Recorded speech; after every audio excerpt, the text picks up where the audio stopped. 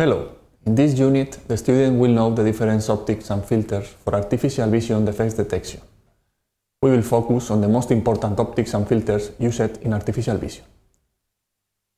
The optic is one of the most important elements in the artificial vision technique. It is in charge of image acquisition, so choosing the wrong optics for your purpose could make the technique unuseful. The quality of the image is directly related with the optic chosen. Choosing the right optics depends on the ambiental conditions, because the optic can eliminate it in unwanted shades. And also the image acquisition distance has to be studied previously to the optic selections. For a right option selections, it's mandatory to avoid those lenses which deform the images taken because they amplify or minimize the fields of view. Previous study has to be done in order to study the distance and the sizes of the objects, which will be monitored to choose the right optics. It's also important the use of extension rigs, because they let have a wide measuring range with a reduced number of lenses.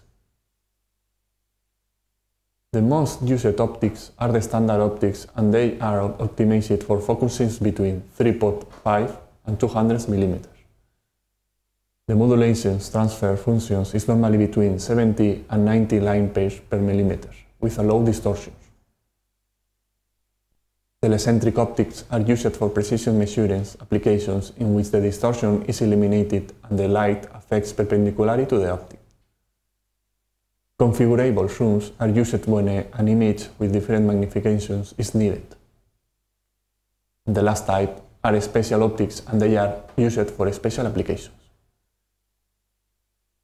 In one hand, the use of filters is the perfect way to eliminate ambient lights and shades in image acquisitions. On the other hand, with different color filters, it's possible to highlight a specific color in order to ease the future image segmentation. It is advisable to acquire a zoom optic that allows determining the fixed optic to be used in each case. It is very interesting the use of special filters to reduce the ambient lights and with the aim of simplify the image taking, because the processing of it will be easier. And finally, working with extension rings will let having a wide range of focusing distance. The reference used for the presentations are the next ones.